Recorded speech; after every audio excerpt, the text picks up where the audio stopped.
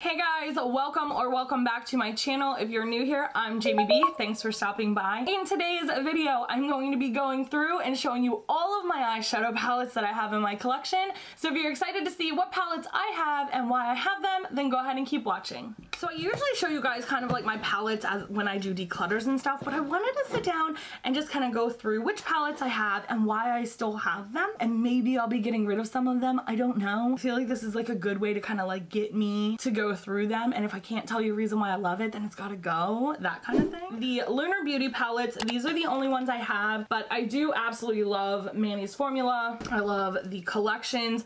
The color stories are always like right on point. Like this is my natural love, and then you have like a very pink and colorful moment, like hello, yes. And the formulas are amazing. The package is amazing. And then we have a very cool tone moment, which I don't have a lot of palettes with like a cool tone moment going on, so I really love this palette. I need to do more looks with these. If you see any palettes that you want me to do some looks with, even older ones, go ahead and comment down below and I will get them up for you guys. So the next category we are going into is gonna be Huda Beauty. I love Huda's palettes. I believe that I have all of the big ones. I do not have all of the small ones, but I absolutely love them. I love the formula. I'm a big fan of her brand. This is the Rose Gold Remastered palette. I did not get the original one because when it first came out, everyone hated it, so I never bought that one. This one has only been used one time. You can see some of these have not been touched. And then this one is my absolute favorite one from her collection. This is the Desert Dusk. This is the second one. The first one I had, I used to death, and then my daughter also destroyed it. If you're not new here, that was the thing that happened like 2 years ago. It broke my heart, but I got a new one thanks to my amazing friends at work. So this is the Mercury Retrograde, and I really do love the packaging of this one because it's more plastic and not like that cardboard feel. However, I will tell you, I haven't used this very often, but because these pastel colors are up in here, I just can't get rid of her. I love it so much. I do. I need to start using these. I need to start doing like a throwback. That's what maybe I'll start doing. I'll start doing that. I'll start doing like throwback makeup looks with different palettes from like before. So nothing new. Ooh, this is the New Nudes. I love this palette, but I think my daughters use this palette more than I do. This is the Naughty Nudes palette that she came out with recently. And I love that, again, that it's in the plastic container. This one had some really unique formulas. I know it looks very like, it's a nude, but these formulas were really weird, and so was this, and like weird in a good way, like they were different. So these are the smaller ones that I have from Huda. I have the Ruby Obsessions, I have the Emerald Obsessions, and I've barely touched either of these, but they're so pretty. Like I could use these. And then like Perfect Reds, I could use them. Like I just can't get rid of them. So this one is one of the neon ones that I got. And then I got two of the newer Obsessions. This is the Purple Haze and Khaki Haze. So I love a good purple palette, and I absolutely love this one. I think it's very cute, very travel friendly, and you can get a lot of different looks out of this. So I loved it. I do love it. I just haven't used it yet. The color story is the reason that I bought it, because I really do love like this khaki color right here. Believe it or not, it's a very unique color. I don't think I have very many of this like pure army olive green. I don't know why I said khaki color, but like it's like, I don't know how to explain it. I don't know how to explain it, but this color is the whole reason I bought this, and I haven't used it. Don't judge me. Okay, so then we're gonna go into the next brand, which is KKW Beauty.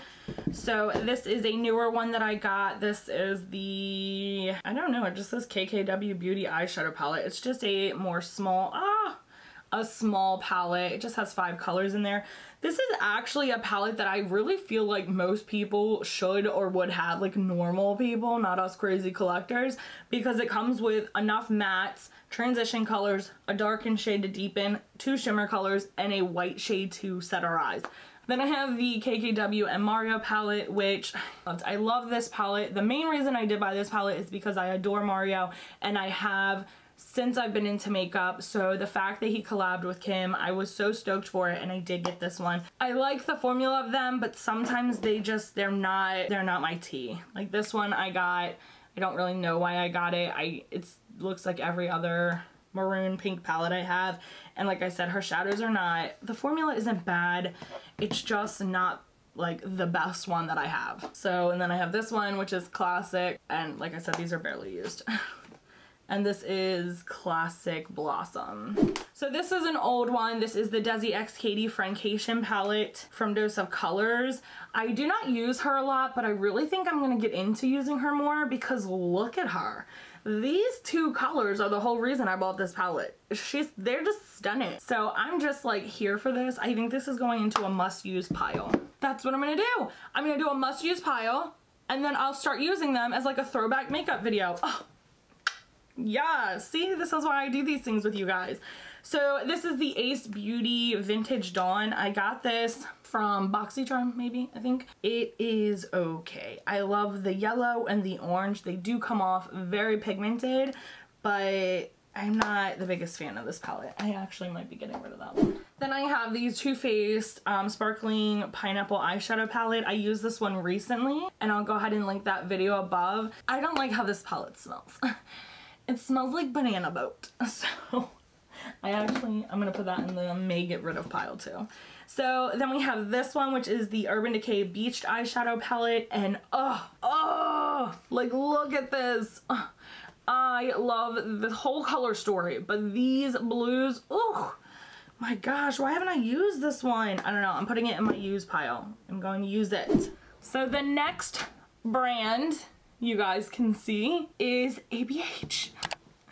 So we have some mini Norvinas. This is the Mini Pro Volume 2. She's Never Been Touched.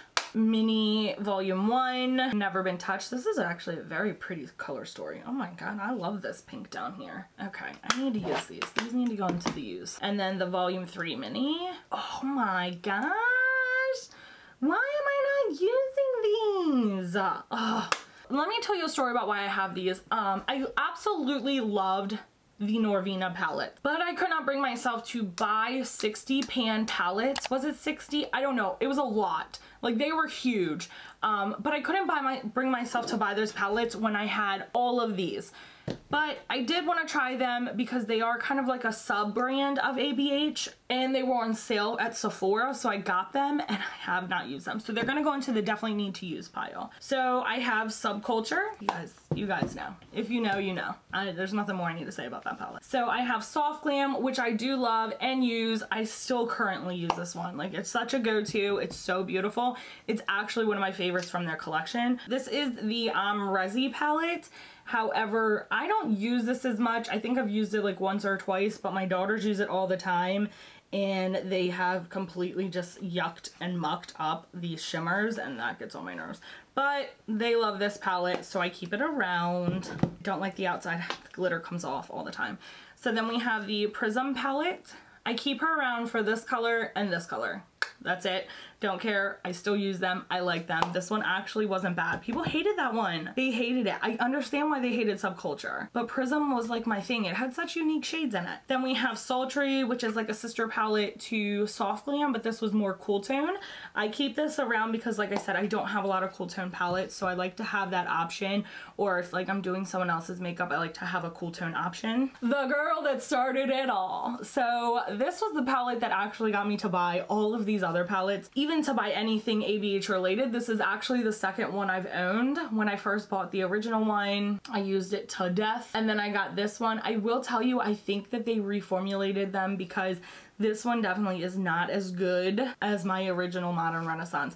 But this was my absolute favorite ABH palette of all time. Then there's the Norvina one, which I got for like the purples and a little bit more cool tone vibe. I love this one. This one did not have as much hype as I feel like it needed. This was a very beautiful palette, and I used this a lot when I first got it for the color story. I loved the pinks, I loved the blues, the purple, the gold. Like those things really stuck out to me, and I felt like this was a very unique and different approach for their brand. So I really, really loved this one, and I think it's gonna go on my need to use one. So the next brand I'm gonna go into is Laura Lee Los Angeles. This is the Sleigh Bell one. I have this and I love this for the individual colors. The only thing I really hated about this palette is that there's no I don't understand the color story. I don't understand what she was thinking, because the only dark color is a red, and I'm not going to set with this color, put a red as a transition or a deepening, and then use like a green or silver. I don't really know. I feel like this was missing a whole sister. So I have it, but I pick like the colors. So like if I do a look, I will pick one of the colors. Also, I have shifted in my seat because my eyeshadow drawers are down here, and it's just easier for me to pull them up because I'm not going to take them all out and put them, there's like 100 of them. So the next one is actually my current favorite from them, is the Nudie 2. She is stunning. Like, she is a natural girl's dream. There's everything in here from peachy to pinky to maroon, some gold, some cool tone gold. Like, there's just so much going on with such a neutral color story. Like, I absolutely love this, and it's definitely more versatile and travel friendly than the first Nudie palette. And then there's this one, which is her original palette, the Laura Lee Los Angeles Cat's Pajamas. A lot of people wrote her about the flowers. Who cares? I think it was cute. I love what she was trying to do. I think that it's a very unique mirror. So it, like, there's flowers around it, and people like, man, I remember how bad and how mean the internet was to Laura Lee over the decoration or just the look of this palette. Like, not even the formula, but just the physical look of it. They didn't like this fake glitter feel. I love this. I love that I get that beautiful glitter look, but I don't have to worry about the flecks coming off all over me like I just did with the ABH one. I loved it. I thought it was cute. And then there is the Nudie Patootie palette, which is the Nudie 1 basically. This palette, I like it. It's definitely not a palette I use frequently. All Natural came missing. When I got it, it was there, but as soon as I opened it, it fell to the floor. I will say there are some unique shades in here, but some, when I blend them all the time, like that I've used them, it kind of mucks together, so they're okay. So then I have A Dose of Colors I Love Sarahi palette. It's just, again, another 6 p.m. palette. This one actually, I feel like, had a little bit better of a color story than the Laura Lee Sleigh Bell, because you have two different light colors here. They're not white light, so I can use this as a transition, or I can use this as a transition. In this black, oh, she is so glittery. I love it. It makes the black look almost blue. It's so crazy, but I absolutely love this palette. So the next brand is going to be ColourPop. This is the Misunderstood Disney Villains collection. I like this one. I don't use it. I might actually get rid of it. I think I've only kept it for collective purposes along with the other items. I really do like the packaging and the nostalgia of it. After I used it like once, I didn't care for it. Same with this one, Candyland, well, Candy Castle, ColourPop Land. It was Candyland and ColourPop collab.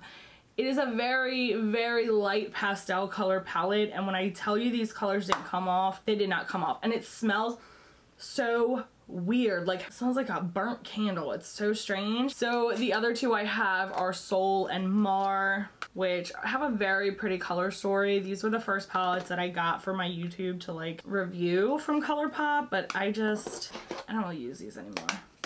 I think these are gonna go. And then I have the Through My Eyes by I Love Sarahi in ColourPop. I love the color story. I love the formula in these. I will be keeping this. Emerald Dream will always be my favorite green eyeshadow in the world. Like, if they could just make that into a pan, I would buy that alone. Get a big pan. And then my last ColourPop palette is the Perception by Shayla in ColourPop. Again, another very unique palette. I do love the color story, the purples, the blues. Oh, the orange is so thick, is so pretty. Like, these colors really speak to me. I love how these palettes were. Their formula was definitely amazing, so I definitely will be keeping these, but I'm gonna get rid of Soul and Mar. I just don't use them anymore. If I'm being honest, I just don't. And the next one, Kylie. And more Kylie. I think that's all the Kylie. So this is from the Kylie and Stormy collection. I don't remember which one is which. One is Eye of the Storm and one is Calm of the Storm or something like that. But they're both very like unique palettes, and honestly, I don't really use them. The shades are not that great. It is very unique. Like, this was one of the first pastel palettes I ever bought, but they're not very pigmented palette, but they are very unique color stories. The only reason I'm keeping them is because it is a collector thing for me, especially when it comes to Kylie's things.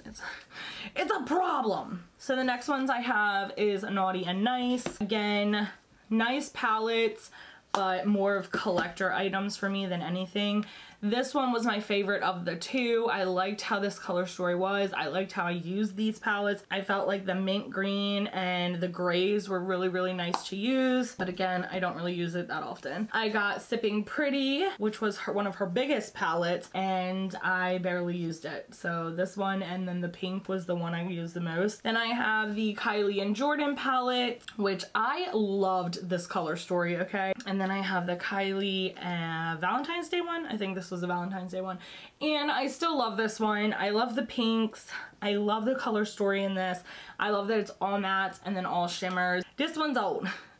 This is the Royal Peach palette, I think it was. There was a whole scandal about this one and the peach palette, and they weren't even the same. But I do love this one. I love the blues. I love the greens in it. But I just feel like I don't really go for this palette anymore. But this one I can't get rid of because it was legitimately like my first ever Kylie palette. So I have the purple one. I think it's literally just called the purple palette. Then I have the bronzed one, neutral. Bronzed? I don't remember. They were literally just called like bronzed. And then maroon. I don't remember what they were called. Burgundy palette. Bronzed palette.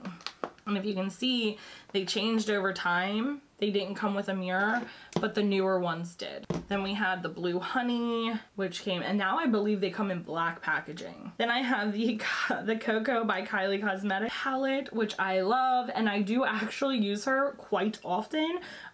She's very easy to use. It's a very neutral nude palette. I bring her with me to work and everything when I was going to work. It's easy to kind of like just do a natural, no makeup look with this palette. And then there's the Kylie, I don't know, this was a summer palette, I think. And I just, I like it for this color, this color, this color, and this color. And this one was kind of weird, but I mean, look at these. They're very just all the same nude. And then this is the newest Kylie one that I've bought. It's the Kendall and Kylie collection. I will tell you, I love this color story. I love like these bright colors plus the neutrals. I feel like the formula on these were a little bit different than all the other Kylie palettes. I don't know why. It wasn't a very consistent formula. So I have the Urban Decay Gwen Stefani one. I only keep this because it is like a nostalgia thing for me. If you're not new here, then you know this was my first ever luxury or prestige brand makeup, so I will never get rid of her. So I have the Celestial Thunder by Dominique Cosmetics. I think this has to go. I don't use her at all. Then I have Tartelette in Bloom, which I will never get rid of because this is literally a palette I still use to this day all of the time. She still smells so good. And then this is another Tarte palette that I was so intrigued by the colors because look at them. Oh, yes. And then like these chunky glitters. I need to use this one. And then there's these. So these are the Lorac Mega Pro palettes. I don't know that they make these anymore, but I have them.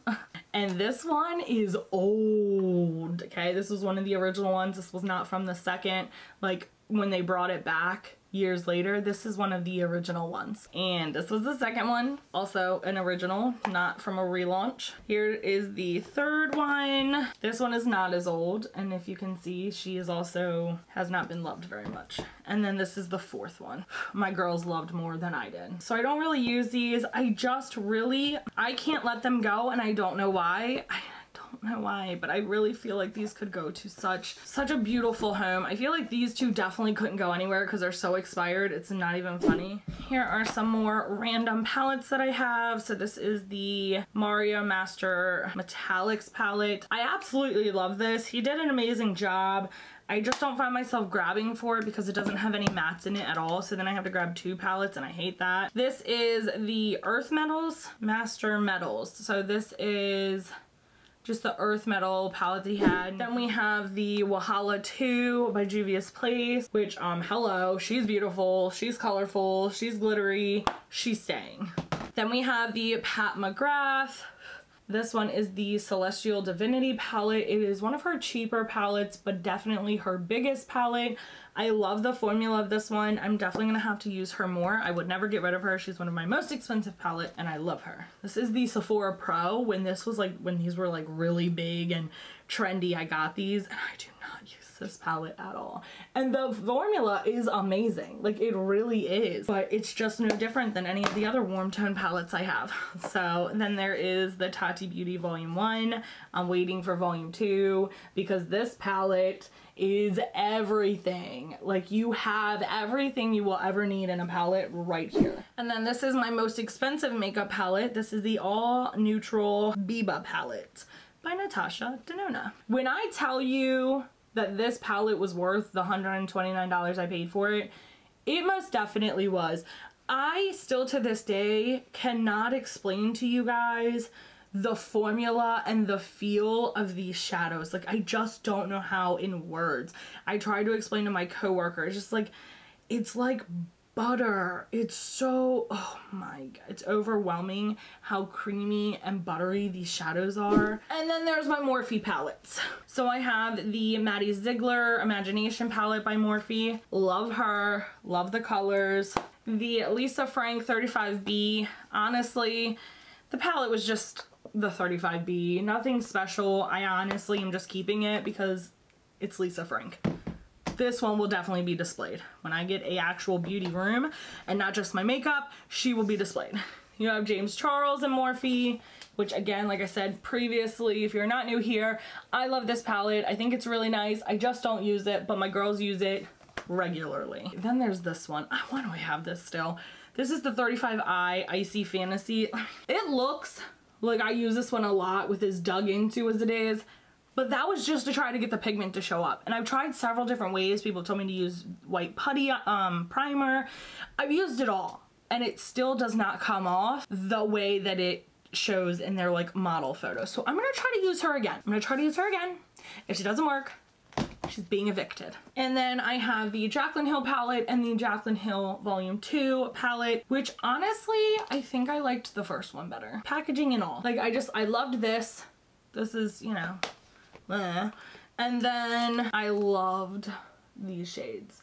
I don't use this palette very often anymore, but when I did, I used it all the time. I will dabble in it here and there because it does have some pretty good matte. The shimmers were not that great though. But the second one was more my vibe, color story wise, but this formula was definitely different. I will tell you that the matte were different. Now it could be that's because they were more pigmented shadows, but it was definitely a little bit different. The Nikita Dragon palette with Morphe. This one had some really unique shades in it and some really unique formulas. I want to try this one a little bit more, but I definitely really like it because it has a lot of brights and it has a lot of neutrals, but it also has these really cool glitters and like metamorphosis is like, oh, like I just don't know how to explain this palette to you guys, but it really does something to me. Like these two colors right here, oh! And then there's this one, the 39L Hit the Lights palette. This was 4 different collabs, I believe. 4 different people made this palette. This one was this section right here was collabed with X Twee on YouTube. Her name is just Twee. I love her to pieces. I still to this day am obsessed over her. I watch her, I follow her on Instagram, and that was the main reason I bought this palette because it's no different than any other Morphe huge palette, but I wanted to support her and that's the reason I'm keeping it. So these are the palettes I am getting rid of, and these are the palettes that I do want to try and I will be trying in the next couple of weeks for you guys. Just maybe doing like a throwback series of older palettes that I want to try to use, and if I don't like them, I will get rid of them. But they're kind of like the in-between. Like I love them, but I don't use them. But that is it for today's video, guys. I hope you enjoyed it. I hope you loved seeing my collection of eyeshadow palettes. If you guys had a favorite one in my collection, then go ahead and comment below and let me know. If there's one that you want to see me do a new or current look with, then go ahead down below and comment. And as always, guys, make sure you give this video a big thumbs up if you liked it. Make sure you are subscribed to my channel. I do 5 videos every week and 1 blooper video every Saturday. And I'll see you on the next one, guys. Bye!